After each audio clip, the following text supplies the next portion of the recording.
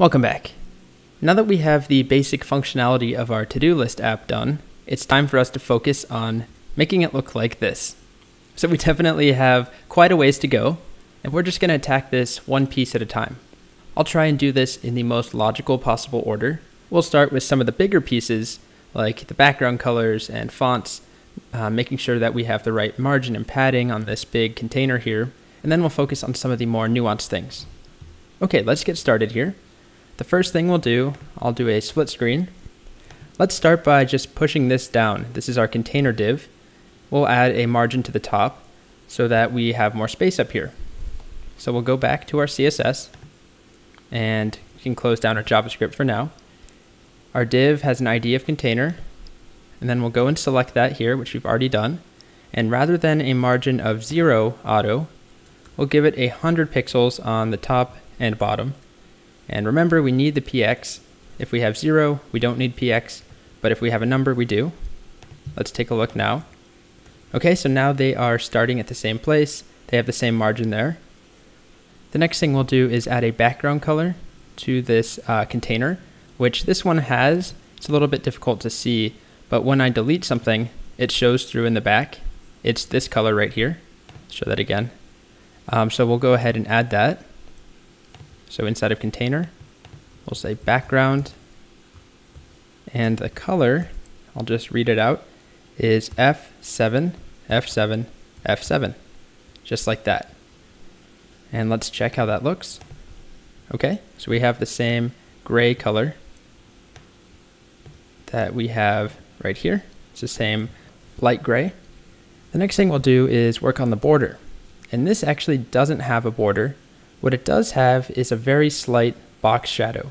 So we haven't seen box shadow yet. I'll demonstrate that here and go on to MDN. And it's just a way of adding a shadow effect. So if I scroll down, you can see here are some different box shadows. And we're going to have a very light one. But if you notice around this, there's a really slight shadow. So the syntax and the shadow that we're going to use, we'll get rid of our border, is box dash shadow 0, 0, 3 pixels, and then a color. And our color is going to be just basically black, but it's RGBA, and then we're going to make it really, really transparent.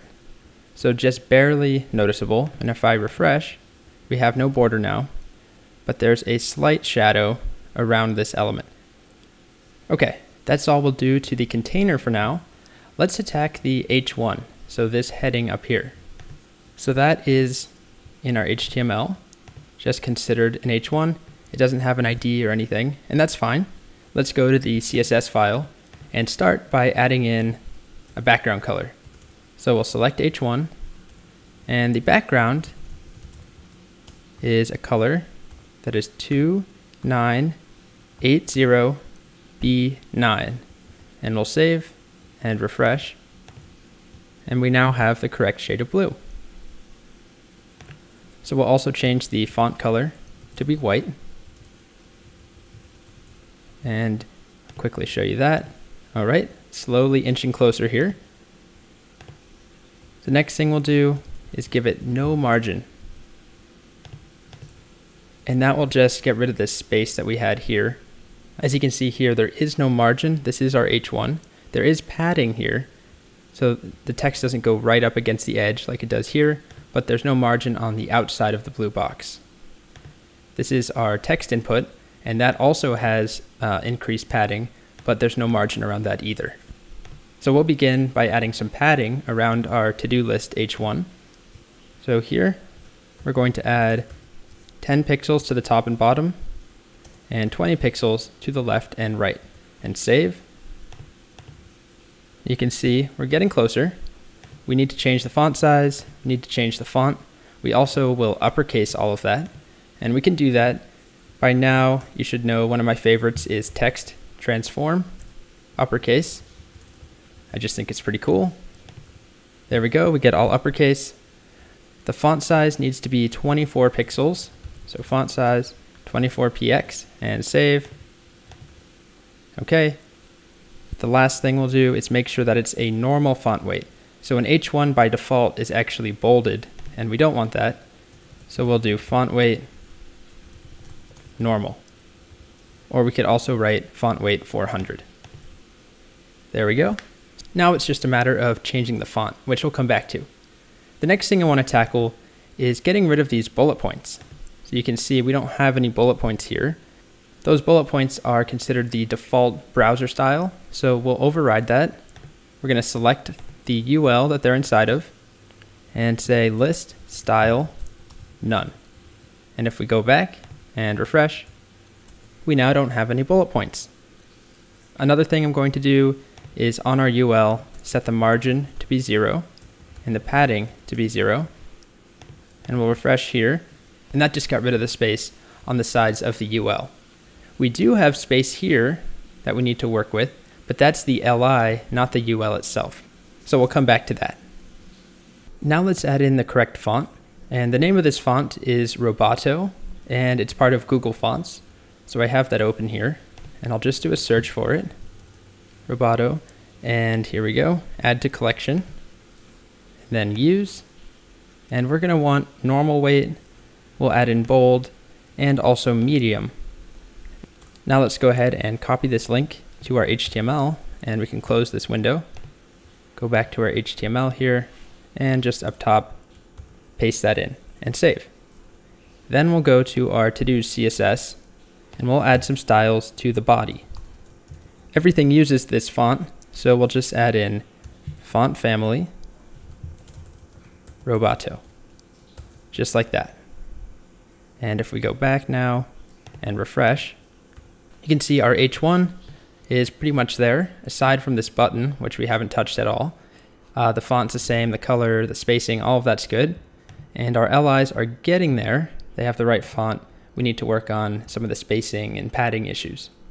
The next thing we'll tackle are the background colors on the LIs. So every other LI, it goes from a white color, pure white, to this gray color that we have as a background of the UL. So we can use CSS to add styles to every other LI. So let's do that now. The first thing we'll do is select all LIs and give them a background of white. So we can do that with FFF or white or RGBA 255, 255, 255. And then we'll do every other LI, and the syntax for that is LI nth child 2n. And that 2n will define a pattern of every other. And if we did 3n, it would style every third, but we just want every other. And we'll make the background color the same F7, F7, F7 that we used for the container background. And refresh now. It's hard to see because they're a little small, but every other LI is now this gray color. So I'll add in a few more, and you can see they alternate. Perfect. Now let's address the issue of the height of the LIs and also the padding. The first thing we'll do is give them a height of 40 pixels. So all LIs, height 40 px, and we'll go back, refresh. Okay, so they take up the right amount of space now, if we compared them. The font has some issues, and also we need to add some padding. Next, we're going to change the line height property on the LIs so that our text is centered vertically. Right now, the line is basically this tall. We're going to make it take up the entire 40 pixels. I'll show you. Line height, 40 px. And that won't change the size of the font. It just changes the size of the line. It's now 40 pixels. So the line takes up this entire area. The next minor thing is the color. We have pure black. The color I used isn't exactly black. It's slightly lighter. So we'll set color, and it is 666. Refresh, and there we go. Next, let's address the input. So we have a few things we need to do. The first of which is make sure that it takes up the right amount of space. So this input is much larger, and it's not just padding or margin. The font size is larger. We have a new background color as well, and there's a border when we click. So let's work on all of those, and we'll start by just adding in a bigger font size. So we'll select input, font size, Oops. And we'll set font size to be 18 pixels. And while we're here, we'll do the background color as well. So background color, and it's the same F7, F7, F7, just like that. And let's refresh. Okay, we're getting closer. The next thing we'll do is add a width. And the width that we're going to give it is 100%. So right now it's only going part of the way across the container. If we refresh, it now goes all the way across, but we have a few small issues. First thing that we want to take care of is some padding in there. So we're going to add padding, 13 pixels on top, 13 pixels on the side, on the right, 13 pixels on the bottom, and 20 pixels on the left. So you can see on this one, we have top and bottom are 13, and on the left, there's 20 pixels. So if I refresh, we now have a bigger input that takes up the right amount of space. We do have a problem, which is that the input is now too long. When we said that width should be 100%, that width was actually just the content, and it didn't include the padding, and it didn't include the margin, which means that our input goes too long past the end of the div. And rather than messing with the padding, I'm going to show another way of changing it, which is a property called box sizing. So with box sizing, we have a few different options, but it basically controls how the box is sized of the box model. And we're going to change it to border-box. And what this does, I'll just read. It says the width and height properties include the padding and border, but not the margin. So if we change it to border box, which I'll do now, we'll go into here, just add box sizing, border box, and save. And before I move on, I will point out this is one of those properties that we do want to have the prefixes. So the WebKit, the MOZ or Moz, and the MS for Microsoft. I'm not going to do that now. It will be in the solution code, but it just takes a long time to type up. So it will work just how it is, in Chrome at least. I refresh, and now our box is including the padding in the border, but it doesn't include the margin. So we end up with a perfect fit. Next, I'm going to give the font a color when I type in there. So all we need to do, I'm going to just take this same color from the H1 and go down to our input and just say color is that color. And if we refresh now and we start typing, there we go.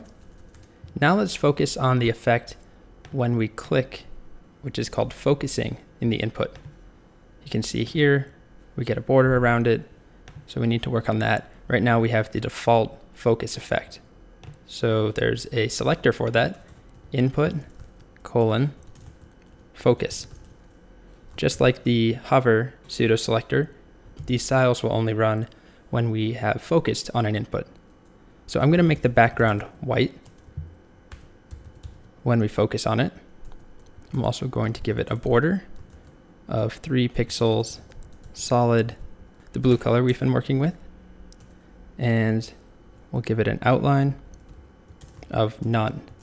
And outline refers to this annoying highlight that we get from the browser itself. Now if we focus in the input, we get this new blue border, and we also change the background color. So it's gray, now it's white. So that's all we need to do for the input, although we should go and add the placeholder text that we have here. So I'll go to the index HTML, and next to the input, or in the input, we'll add the placeholder attribute. And this can be whatever we want. I'll just make it match, so it's add new to do. And refresh. There we go.